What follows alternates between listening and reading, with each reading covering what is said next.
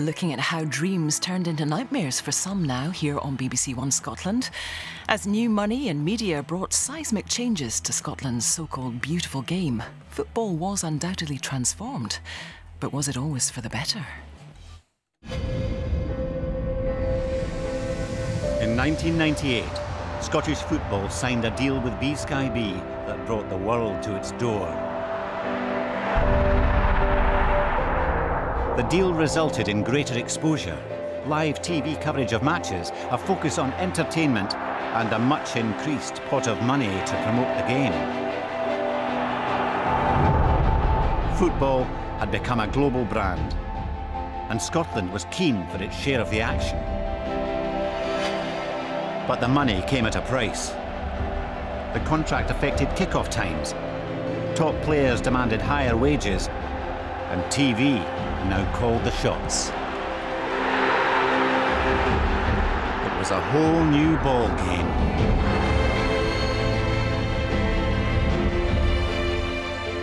For many, Scottish football's selling point was the drama of the old firm games between Celtic and Rangers.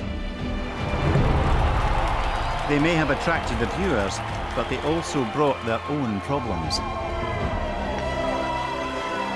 Clubs, desperate to compete in this new world, were vulnerable to harebrained schemes, mavericks with money, and ego-driven illusions. Almost overnight, the dual drivers of money and media transformed the game, but left Scottish football struggling to forge an identity that would carry it into the future.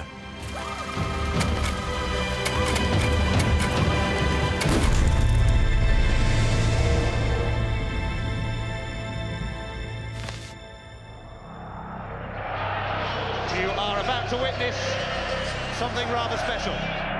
There's an intensity and often a rawness at a live event. You could almost feel the stadium kind of moving as a living entity. The perfect storm.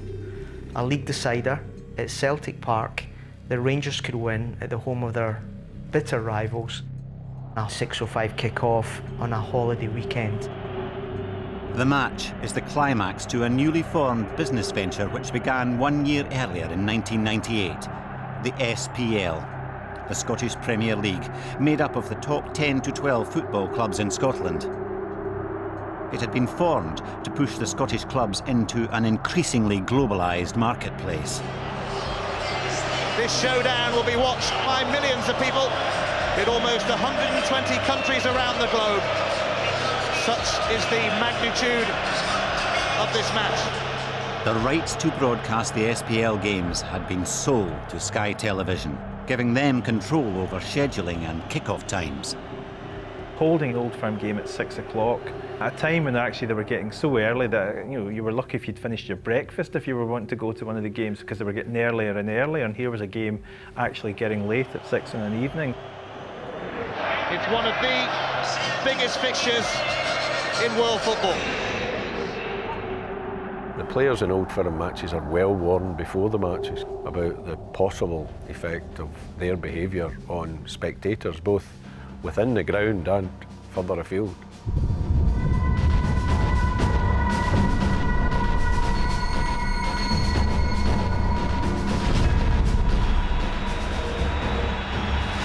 Celtic just losing their discipline here, and this will be a yellow card for dissent. And a foul by McCann. Well, Stefan Mai has to calm down here. He's off. He's gone back to have a pop at Hugh Dallas, and his teammates have got to get Stefan Mahi away because he's losing it here big time. 10 players were booked. 3 were shown red cards. It's a third red card on a controversial evening in Glasgow. There were numerous pitch invasions. Oh no, we've got a supporter on the pitch here. And 113 fans were arrested over the course of the event. Has been hit by something,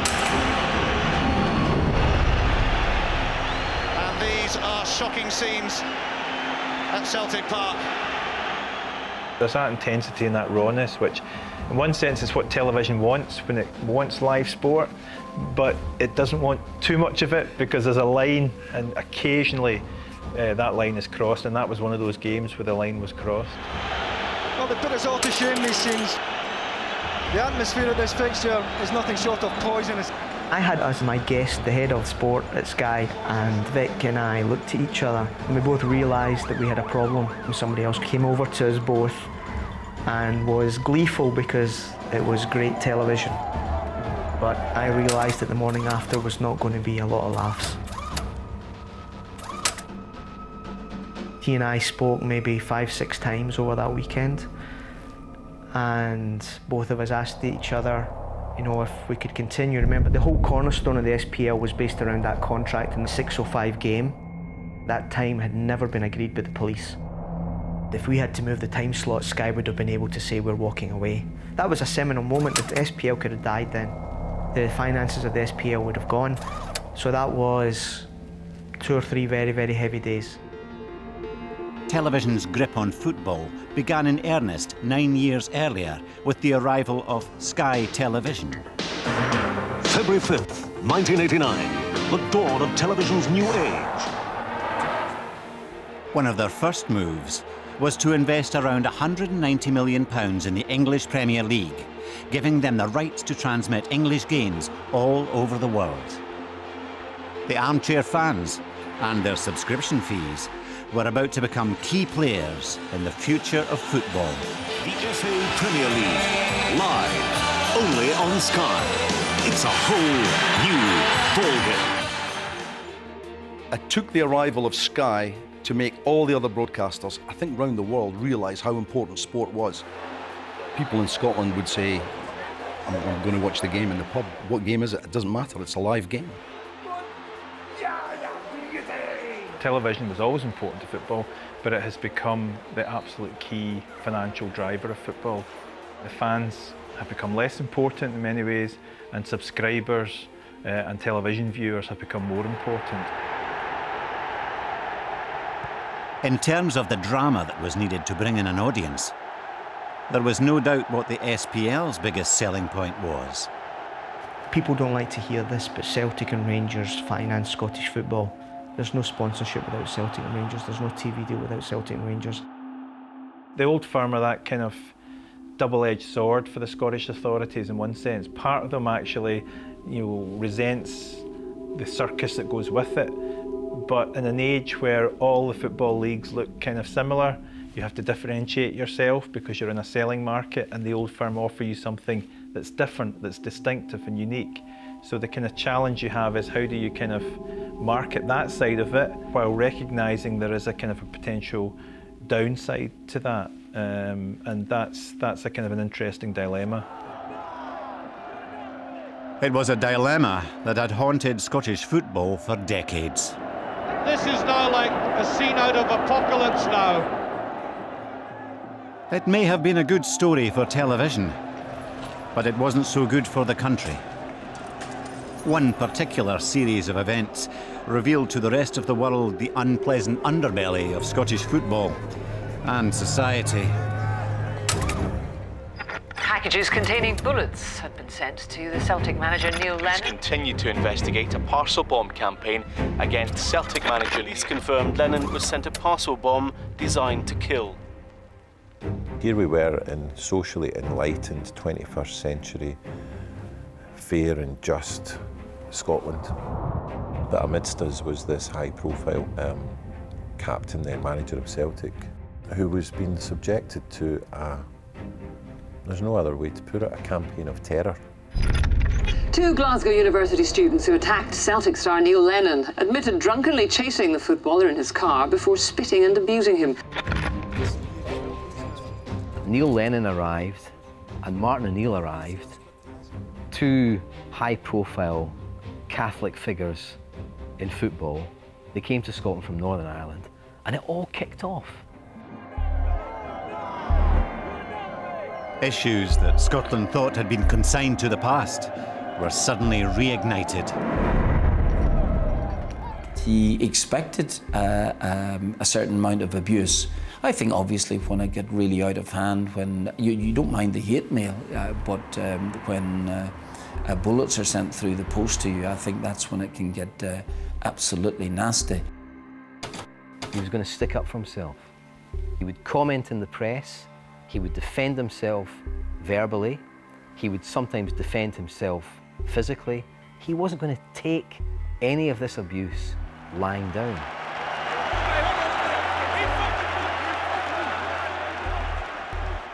Skirmishes, arrests, inquiries and summits, recorded, photographed and broadcast to every corner of the world. The story ran and ran, even as the aggression towards Lennon heightened.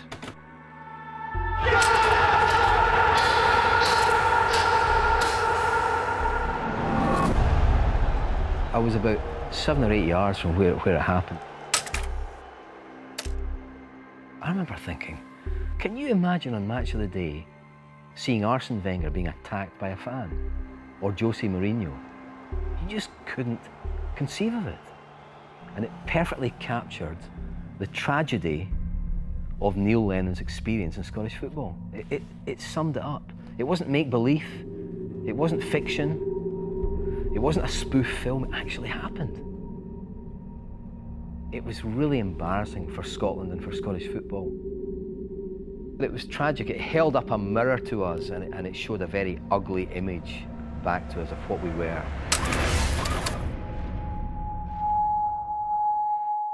The Scottish game was paying the money men in blood. Television audiences first, social consequences later.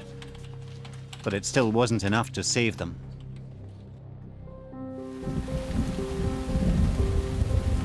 Satellite television and the money it brought in its wake was having a profound effect on the game.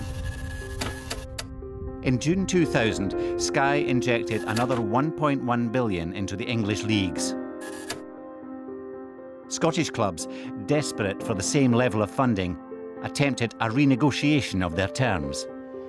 The SPL, they seemed to feel that English football was being paid X, so they should be paid X. But it's not like for like, you know? It's two totally different things. You know, people in Scotland love to watch English football. I'm not sure people in England love to watch Scottish football.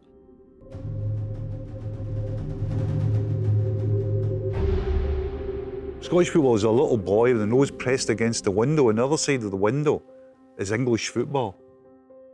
And the billions. It is a glass window, but it's like 10 feet thick. We have entered into commercialism. We have made a deal with the devil, and the devil doesn't pay over the odds for what he doesn't want. We had done internal studies that talked about us getting almost double the monies we were getting on the current contract. The clubs were getting very excited. So excited that they started arguing about how to split the pie. That argument took 6 months. We can't close the market like that. 6 months long enough for the dot-com bubble to burst and for the planes to hit the Twin Towers. That money was no longer on the table, so the argument had been futile. It created a huge amount of bad blood, but we had missed our moment. Someone at the SPL had said to Sky, "You're insulting Scottish football, take that offer off the table." So they took that off the table and went and insulted the English Football League instead, who were happy to take the money. And I think the SPL suffered. The SPL had just turned down the biggest and only deal on the table. Without that money, Scottish clubs could not compete with other European clubs on the global stage. But Mitchell had an ace up his sleeve.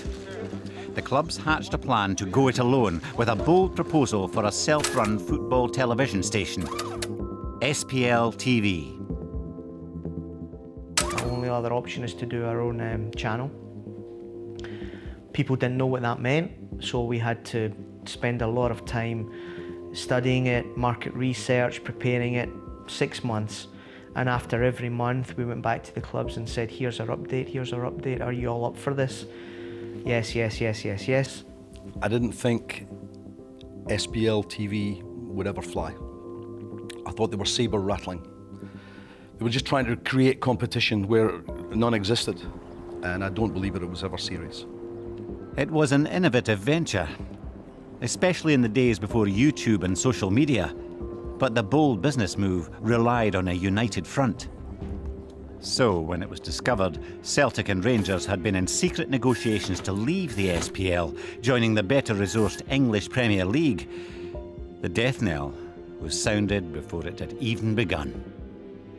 At the last meeting, Celtic and Rangers said no. It was a bit of a surprise that they said no. So much so that the 10 clubs asked them to leave the room and resign from the league. We have to give 2 years' notice of our resignation. Celtic and Rangers have forced plans for a subscription-based SPL television channel to be abandoned. At a meeting of the 12 clubs this morning, the old firm wouldn't back the deal, which effectively puts an end to it. So you can imagine the whole project at that point died. And financially, it was a disaster for Scottish football. And that wasn't the only problem they faced. Roger Mitchell decided to give the negotiations with the broadcasters one more go, but found, at one of his appointments with a friendly television executive, that Rangers and Celtic weren't the only ones operating behind closed doors. He said, Roger, you don't really know what you were dealing with. And he turned his computer screen round and he showed our internal business plan for SPL television, that he had known everything from the start. People, I don't know who it was, I can guess, had been telling him what we were planning to do, what I was planning to do. So it was like playing poker with your opponent, knowing exactly the cards you had in your hand. All the money that had been there to allow them to compete in the new marketplace had just disappeared. I'm not angry about it, I just feel that it was a huge missed opportunity. A more modest agreement with BBC Scotland kept live football on air for the next 2 seasons before the arrival of a new big money deal, this time with Dublin-based sports service Setanta.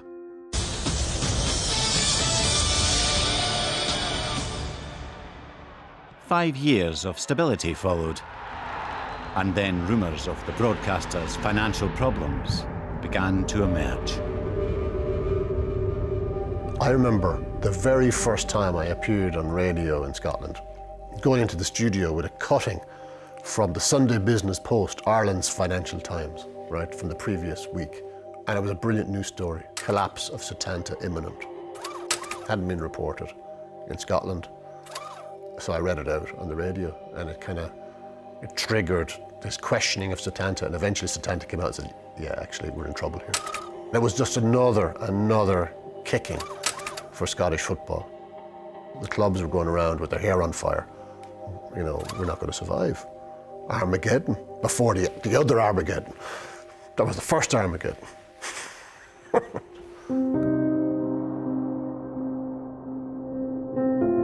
One of the reasons the SPL was created was to provide a more profitable model, keeping all the member clubs financially solvent. But with the collapse of the Sky and subsequent TV deals, financial ruin was back as a real possibility, especially for some of the smaller clubs.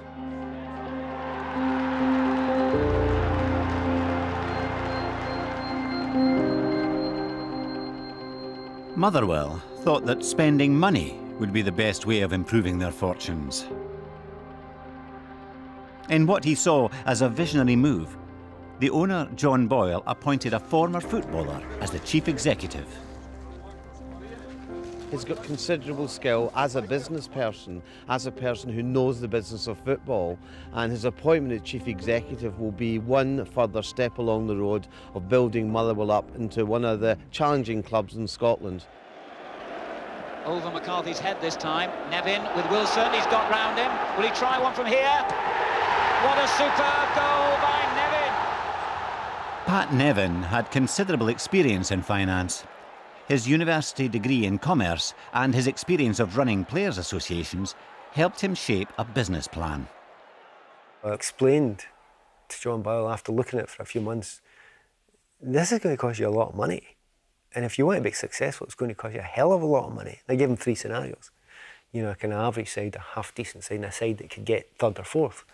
It came out roughly at £2 million a year to get a side that would battle for third and fourth. £2 million losses per year. And he said, yeah, okay. And I went, really? Okay, if you want it. So we put something in place there that kind of worked quite quickly. It was a short-term solution to a long-term problem, and it had been tried before. But the lessons of overspending had still not been learned. Clubs continued to hope that the more they spent and the higher their spot in the league, then the more money would come their way. But it was a gamble that rarely paid off. After the first season, got straight up battling with Hearts. A lot of teams had bigger budgets than us anyway, but we were able to punch sort of fairly decently around and above our weight for a period of time.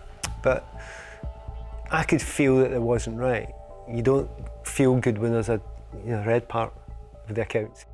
And that's when the problems kind of started for Motherwell, because understandably the owner thought, well, wait a minute, I was willing to lose X amount a year, but I'm not going to lose X amount a year plus another 2 million or whatever it is on top of that. Scottish football has been shaken by the news that the Premier League club Motherwell has gone into administration. The chief executive, Pat Nevin, has resigned, and the Court of Session has been asked to appoint an administrator. The failure to agree a deal with Sky TV last year and the collapse of plans for SPL TV, which we wholeheartedly supported, were bitterly disappointing and extremely bad news for us financially. It's going to be very painful, it's going to be very difficult, but it is, quite honestly, the only possible way forward. The players dismissed by Motherwell yesterday as part of a cost-cutting exercise say they feel bitterly let down by the club. I think we're talking about a war between football and business here, and for the first time it's like the business are just running all over football, and that's hard to understand. It will be a slimline Motherwell on a much lower cost base, and that may have a chance in the current climate of Scottish football of surviving. Motherwell did survive, just.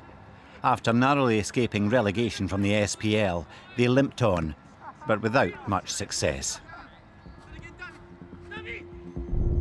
Subscription TV was where the money lay, but Scottish football was still outside the party, with its nose pressed up against the glass.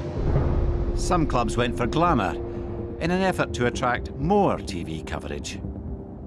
Dundee were uniquely connected to Italian football, and their management team were in charge of kind of, if you like, bringing in players. And they had these connections to actually some very, very talented players, of course, Argentinians, Italians and all the rest of it. You know, Dundee signed guys like Claudio Caniggia. Who would have thought that an Argentinian World Cup star signing for Dundee? You know, they were bringing players from all over the world, and for a wee while, it was one of the finest Dundee sides that I had seen in years.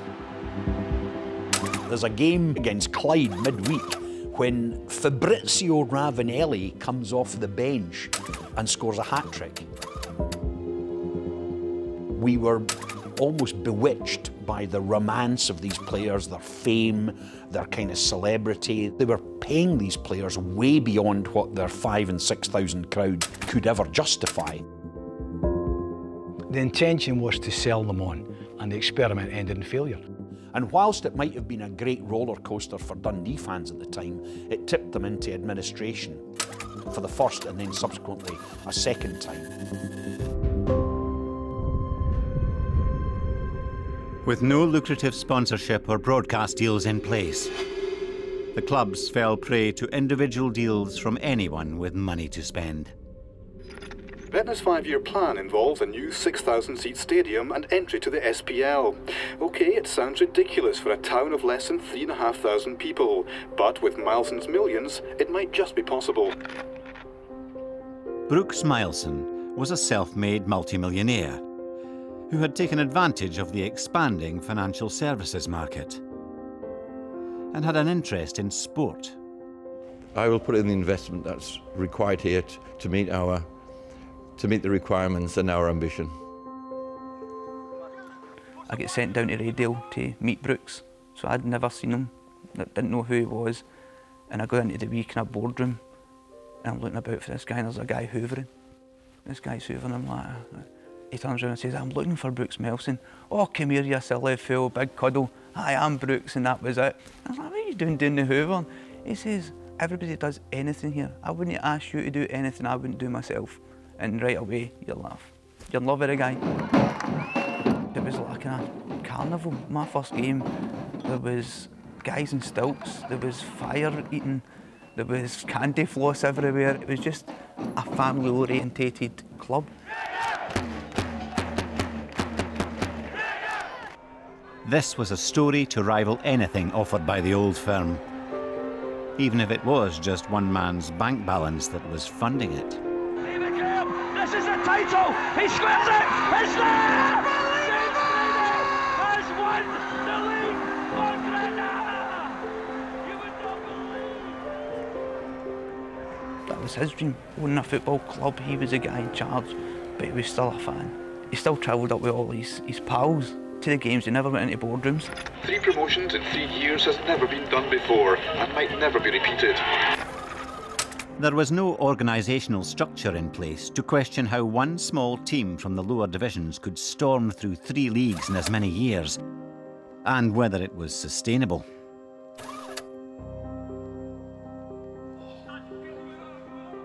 Brooks, smelling success, continued bankrolling the club with even more lavish weekly gifts. Bonuses included borrowing his luxury sports car as he doled out wage cheques personally. Milson did finally acknowledge the club's precarious situation. It can't be run viably. If you try to run this viably, we'd have a part-time team, as it was in the past, which is why we were in lower leagues. Despite the problems, he pressed on. The tiny club rose up through the ranks and reached the showpiece event of the season, the Scottish Cup Final. If you want a morality tale about Scottish football, go to the cup final in which Gretna play Hearts, which was greeted in the Scottish media as a fairy tale. And in lots of ways, the sad thing about this was here was a club predicated on an ego-driven fantasy. The affable, single-minded moneyman had bought his way to success, bringing with him on the journey to Hampden thousands of very happy customers. Brooks and everybody else within the club are in a porter cabin selling the tickets with Tupperware boxes. They've got the tickets in one box and the money's in another, and you're like to yourself, this isn't right. Why? How can we be in a cup final here? It was an absolute Ponzi scheme. It was a con of the worst kind. And they're playing in our National Cup final, and clowns and idiots are calling it a fairy tale. Do me a favour. Buying good players to improve a club's future was nothing new, but this was the first time it had been done in such a blatant way.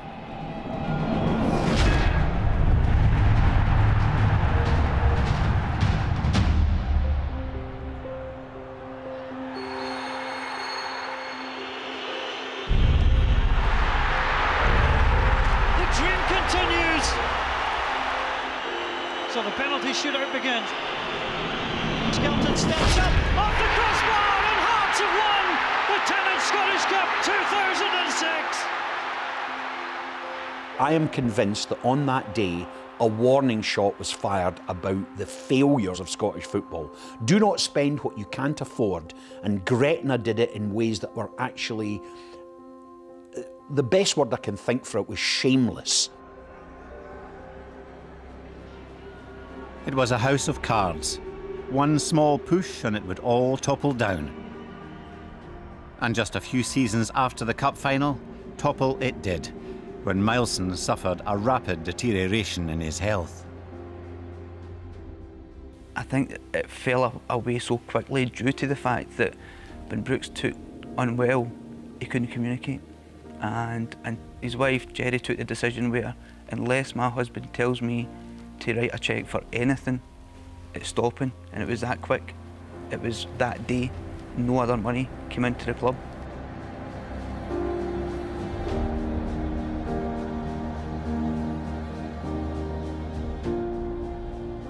The club's income from football is insufficient to sustain it It cannot pay its wages, it cannot pay its commitments without the support of Mr. Milson.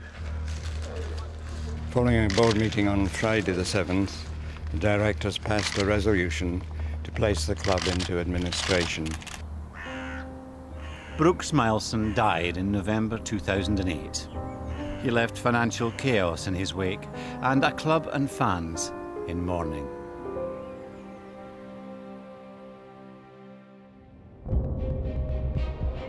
With no long-term strategy in place, few checks on the ownership of clubs and little coming in from TV deals, the clubs were growing increasingly dependent on anyone who had the money and desire to own a football club. The rapidly changing social circumstances around the world would also have a significant effect on Scotland's game. The Soviet Parliament today formally voted the USSR and itself out of existence. The breakup of the USSR had brought into being a whole new breed of oligarch. The most famous was Roman Abramovich at Chelsea in England, and in Scotland arrived Vladimir Romanov, greeted like a conquering hero by the weary Hearts fans. Where do you start with Vladimir Romanov? I mean, here's this guy who gets involved in the banking system in Lithuania during a time where Russia and the various independent states are privatising their gas and their electricity and their oil and all the rest of it, and all sorts of bandits are flooding in there. And Romanov, through his banking, becomes involved in Scottish football. Some people would say, well, actually, at the time he was looking to set up a Lithuanian Ukio Bankas as a Lithuanian bank with a headquarters in Edinburgh to move into the banking system here in the UK. That's one of the kind of theories around it. Romanov saw in Hearts an opportunity to play on the global stage, a chance to promote his bank, its logo emblazoned on all the club's merchandise. They will be champions of Europe in 10 years' time. I promise to build here a new stadium. And it'll be a stadium with the best atmosphere in the world. Hearts had been in financial turmoil for years.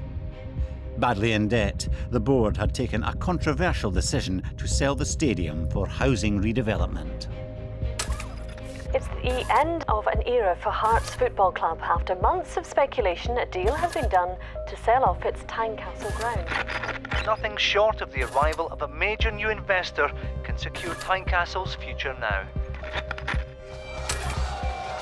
This sale had been a step too far for the loyal fans, and they mounted a campaign against chairman Chris Robinson in a bid to prevent it.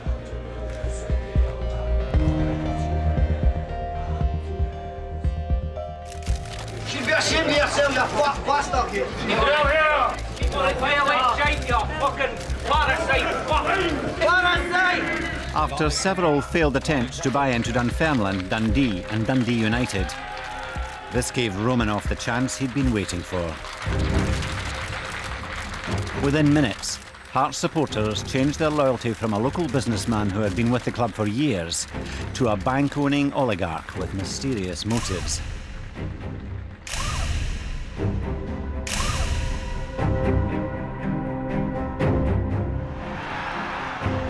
The financial injection had immediate results.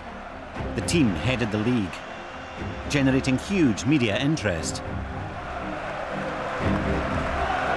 Television channels flocked to Tynecastle for live coverage, documentaries and rolling news reports.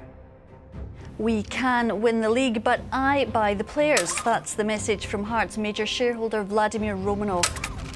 There was an occasion where the boy Tal came for a trial. We didn't think he was quite to the standard. We went home, and then within the next week he arrived at the ground. He'd all signed a 3-year contract and he was in my squad.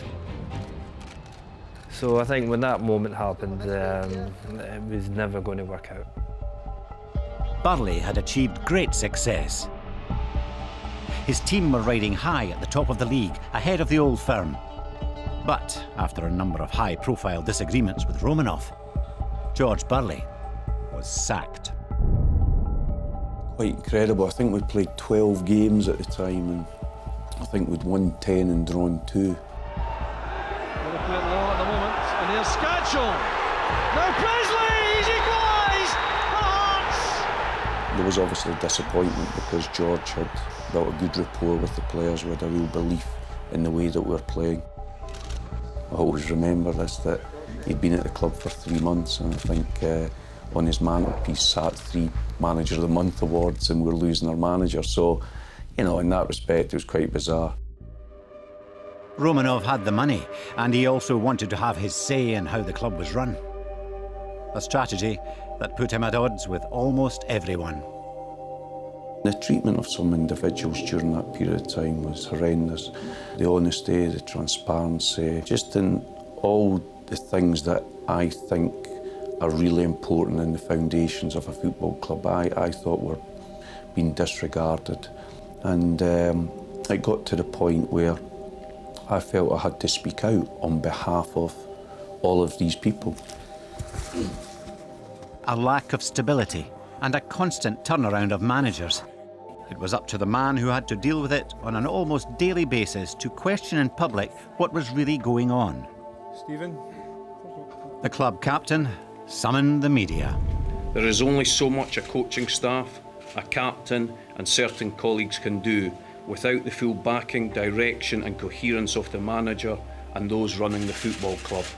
The last 2 years have been very testing for the players. Together we have faced a number of challenges and worked hard at retaining some degree of unity. However, due to the circumstances, morale understandably is not good and there is significant unrest within the dressing room.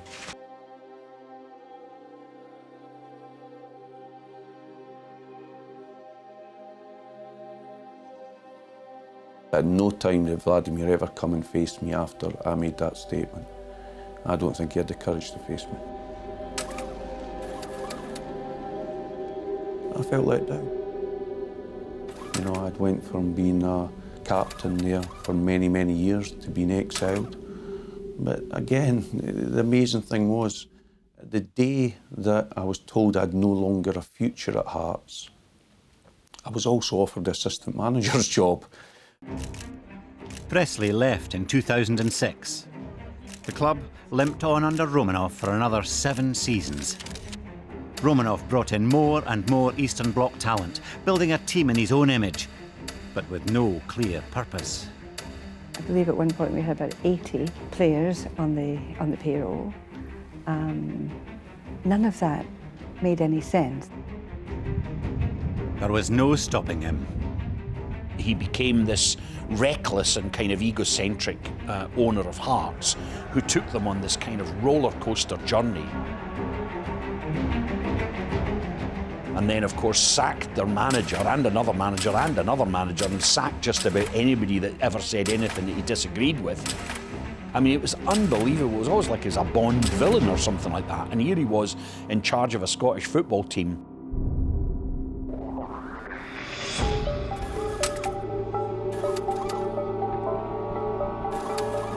In 2008, the global financial system went into meltdown.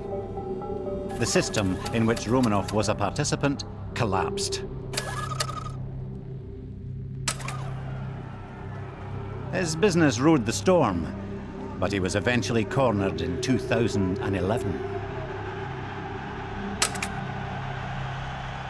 Sought by the authorities for suspected embezzlement and fraud, hounded into hiding in his homeland, Romanov left his staff, players and fans back in Edinburgh sifting through the rubble, looking for money that wasn't there. No idea yet, no idea. Hearts Football Club will go into administration within the next 24 hours.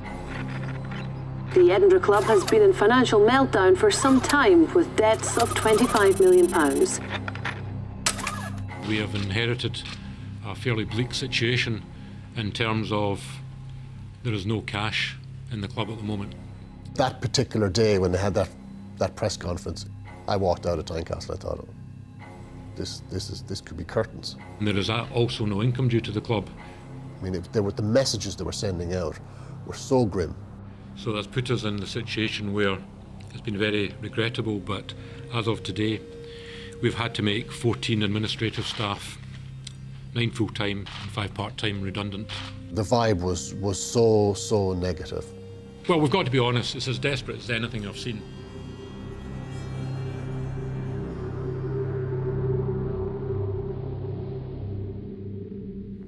But, you know, from that potential disaster grows this kind of inspirational story. Trying to look at the positive side of it, we all know there's a huge fan base here. Hearts had something that Gretna didn't. Rich community roots and a large fan base who might just provide a saviour. I was approached initially by the group that is now the Foundation of Hearts. They kind of felt the supporters needed to stand up and try and take a little bit of control of the club. Entrepreneur, computer software and IT specialist, and with a degree in psychology, Anne Budge is an award-winning businesswoman and a Hearts season ticket holder. I did think, you know, this cannot be rocket science. There has got to be a way of running a football club without losing millions of pounds every year. What if I help? So I'll basically advance the funds, buy the club, and then the supporters can take time to buy it back again. A football club isn't a toy, you know, rich man's or otherwise. It's a business. You know, it shouldn't be played with. It should be run appropriately and properly. Desperate for cash, Romanov's administrators agreed to the fans' offer with Anne Budge's help to buy the club. Could fan ownership with community backing succeed where individual and corporate efforts had failed?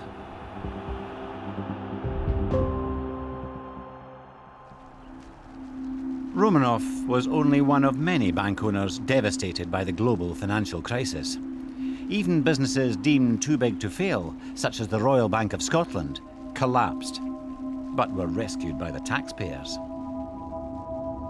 Then it was the turn of one of the biggest institutions in Scotland's game to come under scrutiny.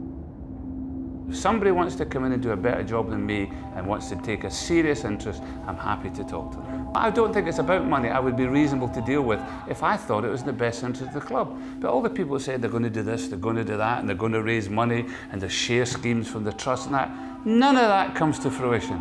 Nobody's delivered an offer that is serious, in my opinion, in the best interest of the club.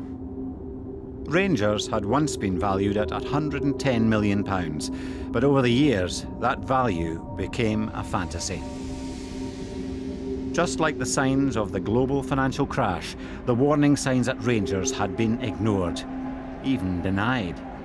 Of course there's money available. This is Rangers Football Club. The basic overdraft of the football club at the year end was £21 million, and I'm comfortable with that. The shareholders are comfortable with that, but it makes great sensational copy for you people who want to make it look as if we're in a crisis or something. Rangers Football Club have just announced their worst ever annual results. Allowing for interest, the Ibrox club has lost just over 35 It did take a while for people to say, hang on, this is unsustainable. This is like industrial scale spending. How in the name of God can they afford this?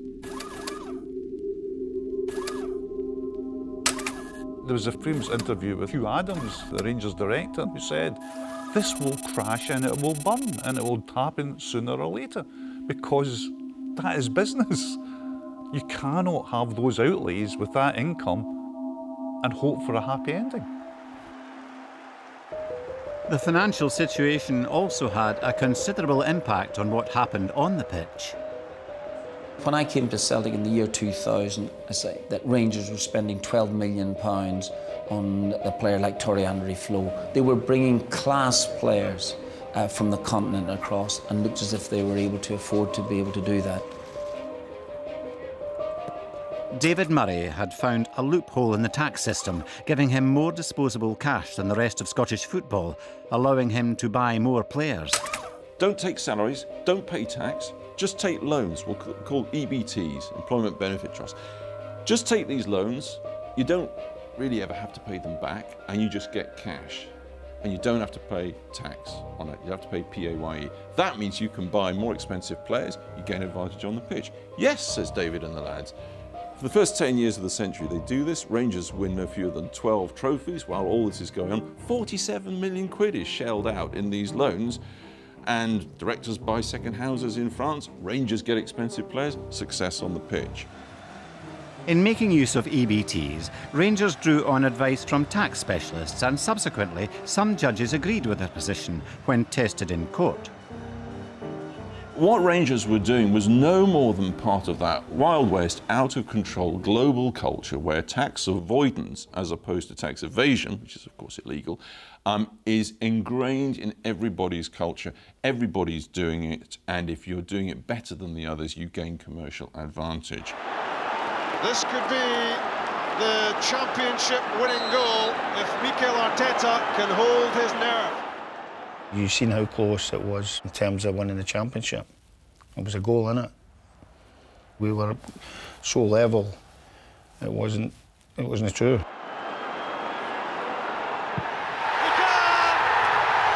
Rangers have won their 50th title. So if they didn't pay the same kind of money that Celtic paid the players, we'd have been behind them. You wind up being a football club which is buying players, in its own words, that it couldn't otherwise afford to gain, presumably and seemingly, sporting advantage. Otherwise else would you do it? It gains sporting advantage. They win 12 trophies in the first decade of this century, and lo and behold, no one's paying tax. The spending at Ibrox was based on loans and debts, and the banks demanded a closer look at their accounts. At the point when the banking crisis happened, the cosier relationship that David Murray had with the bank began to change. They started to want to call in all the major debts that they had, not just Rangers, but all major debts. And a condition of the debt was that they put a banker on the board of Rangers who was seen, you read about it in the press all the time, where they were turning around and saying, this guy's stopping them buying big players and all the rest of it. And you're thinking, are you really getting what's going on here? HMRC issued the club with a multi-million-pound tax bill. David Murray was forced to act. David Murray had got to a stage where when he sold Rangers, a global brand name, with some of the largest, most devoted, most passionate, most loyal fans in the world, he'd reduced that to an edifice which was worth £1. And the only reason it was sold for £1 was because he was desperate to get rid of it. He had to. He was under pressure from his own bank, from Murray Group. Murray Group were in trouble. And he had to offload it. That is a catastrophe, and that is a financial mismanagement of big business, big culture, big football, the like of which I don't think we've seen anywhere else, certainly in these islands. If I move on from Rangers, I will leave it in the hands of people that I think have got the best into the club. Only guy that will buy it is a bizarre, slightly Walter Mitty character called Craig White. It's very exciting. The supposed billionaire didn't turn out to be a billionaire at all. And I remember talking to David Murray actually in the preamble to the final deal being done, because I'd never spoken to Craig White up to that point. And I said, what's he like? And Murray said, he reminds me of a young me. I said, well, is that a good thing or a bad thing? And he told me he was convinced that Craig White was the answer. If Craig White was the answer, I didn't know what the question was. Craig White only arrived because there was an opportunity. An organisation was being sold by someone that knew that the debt it was carrying was unsustainable. The first interview I did with Craig White, he had said, other than being a slightly regrettable event, I don't see what the big deal about Rangers going into administration would be. And in hindsight, you can see that was the plan.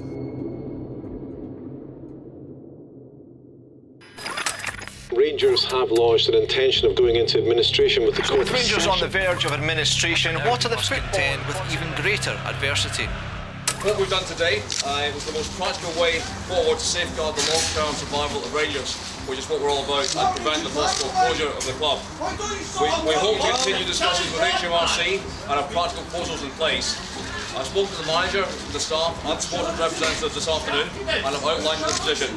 This is a difficult day for Rangers, but we'll emerge with a fitter and stronger club for this. Thank you very much. He's a coward, and he must go. He shouldn't be allowed to rule. We need to know what's happening at this club. That is the problem. Nobody seems to want to talk to the fans. The fans are the people who bring the cash into this club to make it run, and that's what needs to happen. That house will stay open, and the fans will make sure it stays open. Because we are the people. We are the people, and that will never be taken away from us. White must go! White must go! White must go!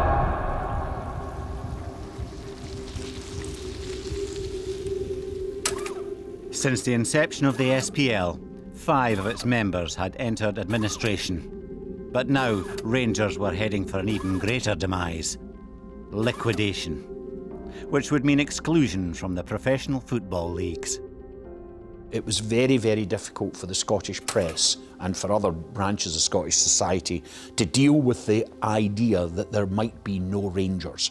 I think that they found that perilously difficult to imagine, and in lots of ways it was beyond the idea that how they framed the way that Scottish football was. This is about big sport, like big banking going badly out of control. It is about an organisation which perhaps perceives itself, and is certainly perceived by the authorities, and that is critical in Scottish football, as it was in banking, as being too big to fail. The brand must be protected, the power, the reach, the place that this club has indeed in Scottish culture must somehow be protected, can't go to the wall. Rangers applied for membership of the football leagues, hopeful this would see them accommodated within the top tier.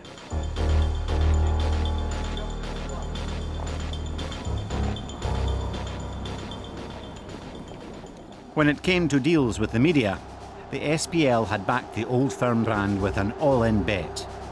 Future prosperity had been built on that rivalry and displays of tribal aggression.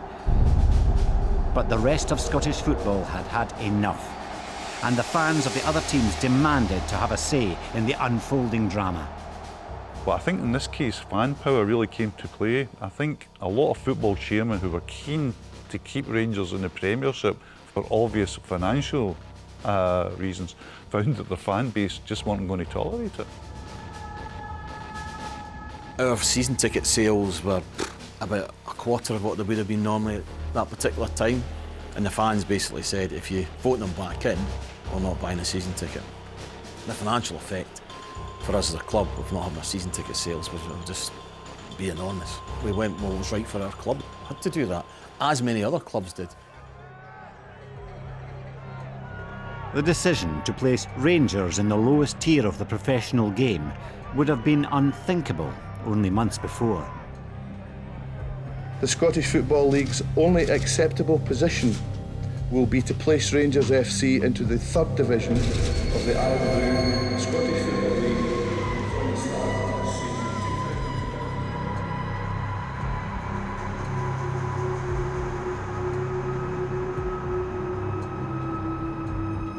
It's an extraordinary story of how a club can be brought from the very zenith of Scottish football pretty much to start again. For me, it all goes back to David Murray and hubris. Spending money that he didn't have, ego, and the EBT disaster.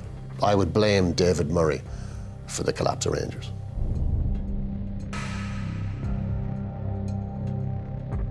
Sir David Murray denies any financial mismanagement during his time in charge of the club. This period also saw major restructuring of the Football League system in Scotland. And, despite the crisis at Rangers, the predicted downfall of Scottish football failed to materialise. from the perspective of some football fans, it's been a great period. We've seen lots of competitive football. There is no question that from the vantage point of St Johnstone fans, we've qualified for Europe 3 times in the trot. We've had some great wins, particularly away in Europe as well. Meanwhile, the Highland teams are going on, getting to cup finals. Inverness are winning cups and all the rest of it. From the point of view of many other clubs in Scotland, this has been a great era for the game. After 4 years and several changes in boardroom and club management, Rangers Football Club is now back in the top flight.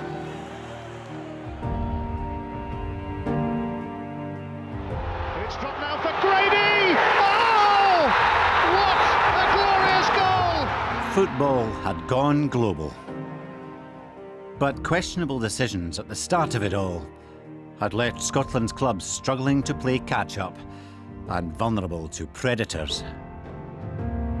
Watching the way that these bandits who'd been in financial control, this series of robber barons, you realise that capitalists are in it for themselves. They're in it for a profit. It made me realise that fan ownership has to be the way ahead. One enduring constant throughout the lifetime of the SPL are the fans. Always there, always ready to help. It is the supporters who genuinely have the best interests of their clubs at heart. The Hearts supporters were remarkable. They were almost entirely progressive. Don't look back, look forward. We're still quite a long way off from even fully understanding how it will work at Hearts. The one thing I am sure of is that there is not one right model here. There are more examples of where it hasn't worked or where it's caused problems than there are of where it has worked. So I think there's still a lot of work to be done on that. I think there's a yawning gap opened up now between the authorities running the game and the football fan.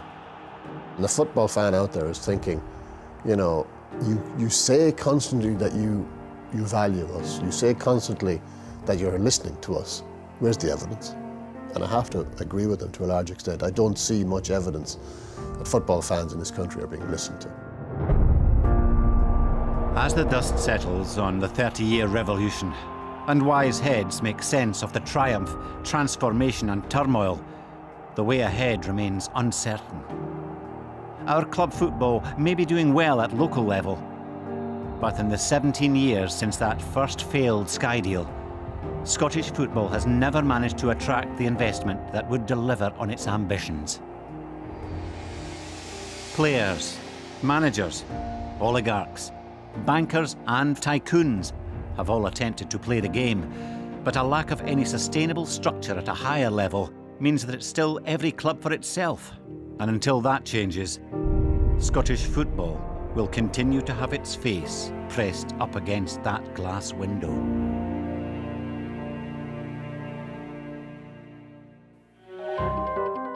If you're living in bed with an elephant, as the Scots were, there was a tremendous incentive for David to beat Goliath. There's something special, an elixir about football that is almost kind of alcoholic.